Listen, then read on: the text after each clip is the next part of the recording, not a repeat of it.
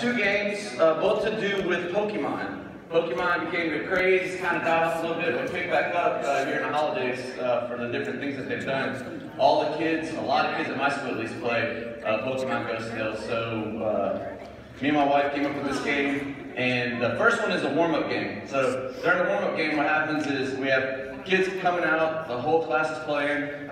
We didn't bring all the cards that we'll use for the game, but we brought 2 for each one. What it is each one has a picture on it. That picture also correlates with something on the outside. Something on the outside is some exercise. You have the number that you have to do on the back. So the back has the number of exercises, the front has the actual where you have to go when you get tagged. So if we start off, I'll just walk around, I'll just hand them out, like basically what I do. The kids are waiting, I'll just start handing them out to a couple of people. Not everybody will get one at first, so I just hand them out like that. Then when I say go, everyone will stand up. You'll try to get away, and the tagger will come to you, and they will tag you and give you the card. When they give you the card, you have to look at the card, figure out where it is on the outside of the gym, go out there, do that exercise, come back in with your card and tag someone. So you always got to be aware of where the taggers are. They're not too defined because they have a little piece of paper in their hand. But once you get tagged, they hand it to you, you go outside, you do the exercise. Real simple, but they love it because it's Pokemon. Everything in my gym is Pokemon right now. So the kids really enjoy playing the game throughout the time. So all it is, you get the card, you go out to the outside, do the exercise, come back in, find someone, and we'll give out more cards. As I see, we need more cards going through the game. These are 5s and 6s. We have 3s and 2s as well, but I didn't bring those because I figured y'all didn't want to do 3s and 2s. Got the GT crowd today. All you gotta do is go in, you gotta go tag someone. If you have a card, you're just a tagger right now. Yeah, you're just a tagger. Alright, so people with cards are taggers right now. And then you just have to go outside and find your picture, do the exercise, whatever it is on the outside. Any questions? I'll take 3, 2, 1, ready, go! You're back in the game now. Yeah, you're just back in the game. See, everyone, and then this is what happens. I'll start going tagging. So I'm just walking around, and soon enough they'll figure out that they don't want coach to come see them. Because now they're gonna have to go out and do something. Or I'll just hand it to someone. Here you go, you can go tag someone. You get tagger. See, so it changes the dynamic. So see right now y'all kind of high there. And the other thing is I found that they love Pikachu. So they will go and do those Pikachu push-ups in a heartbeat just to have the Pikachu. So it's crazy.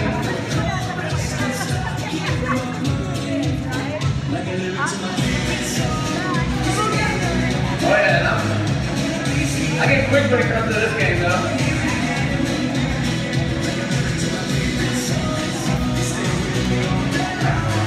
So pretty soon we'll have a lot of people just going. And try to get rid of all my cards. Let's keep going. Oh, you got one? Alright, we got a lot of cards out right now.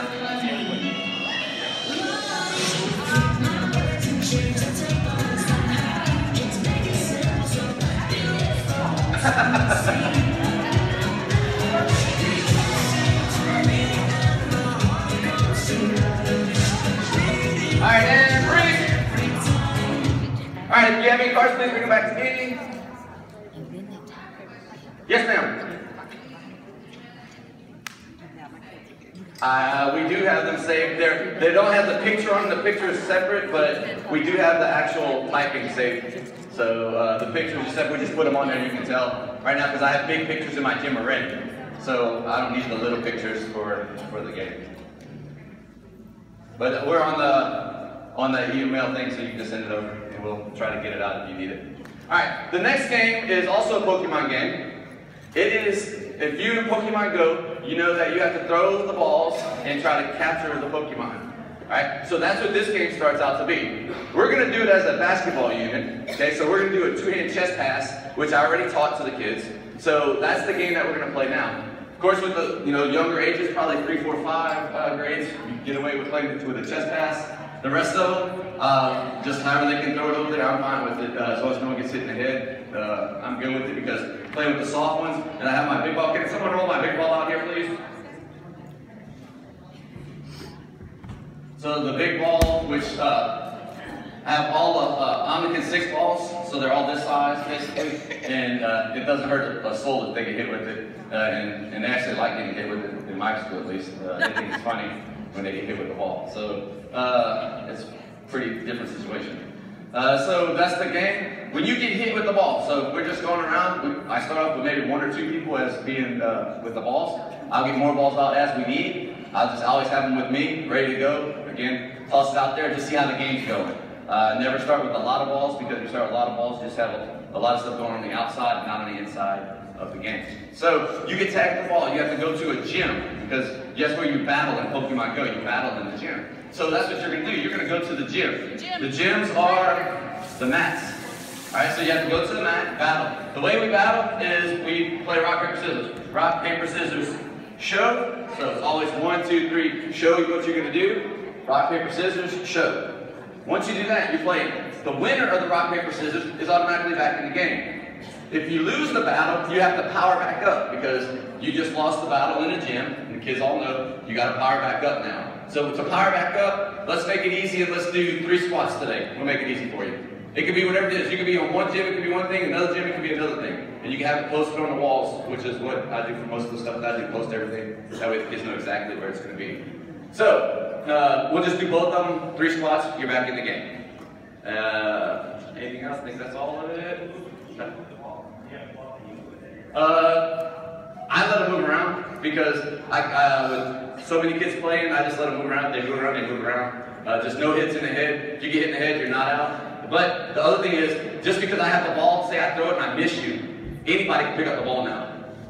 So anybody can get it now. But if that ball hits you, like if you catch it, like it hits your foot just now, you're trying to catch it, then you're out. But if it didn't hit your foot and it's just rolling, so if it's rolling and it hits you, you're not out. Now you can just pick it up and go. But if it's bouncing, moving, any other way except rolling, then you would be out. Got to go to the gym, battle, rock, paper, scissors. Winner comes back in automatically. Loser would play, would do the squats. Anything else? Missing? Yeah, after you squats, you're back in. Yes, you're back in. If you catch it, it's like you jumped out of the ball. Yeah, you catch it, you just drop the ball back. So you're done. You're back in the game. So you're not out of the game. So you don't have to go to the gym. Because Pokemon likes to jump out of the balls for some reason whenever you throw it at them. They'll get out for you, especially the ones you really want.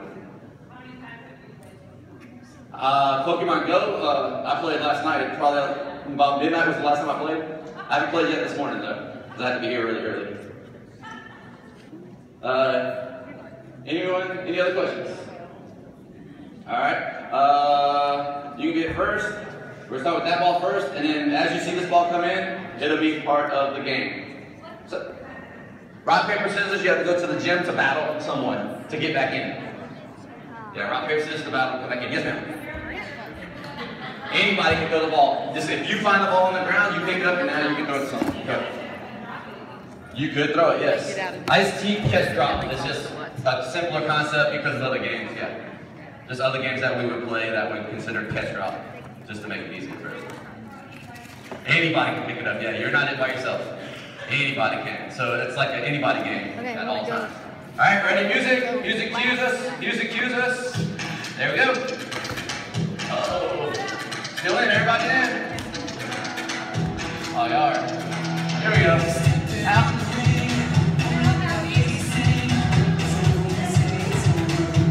To the gym, to the gym. You can hit me all you want. I still go out. So out. To the gym, to the gym.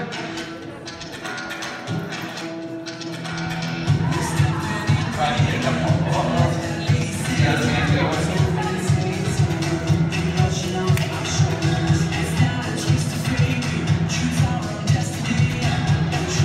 You're out. That's what I do. I see how the game's going. People aren't going out to go to the gym to battle. I'll just throw more balls in the game. So now we start with 1, now we're up to 4.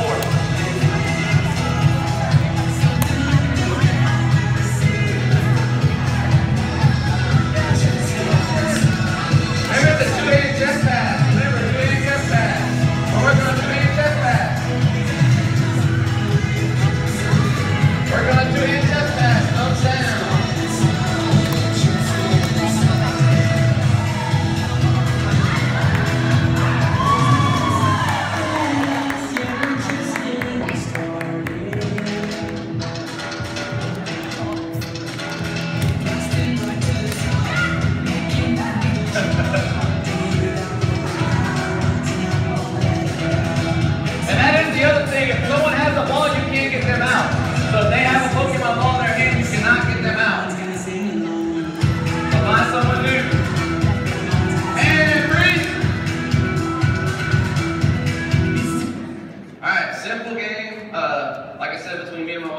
this kind of up to just bringing that Pokemon Go aspect to the class. And any other questions?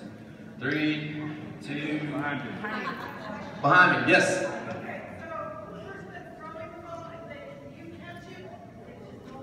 Correct. If you catch the ball, you're still in the game. You can either drop it or you can be the thrower now. Nothing. You're still playing. You're still playing, right? Yeah. Pokemon just likes to jump out. Especially your best Pokemon, they'll always try to get out of your ball whenever you're playing. So it's part of the game. So that's the best. That's the best Pokemon you just tried to catch, and they jumped out. Any others? All right. Thank you very much for playing.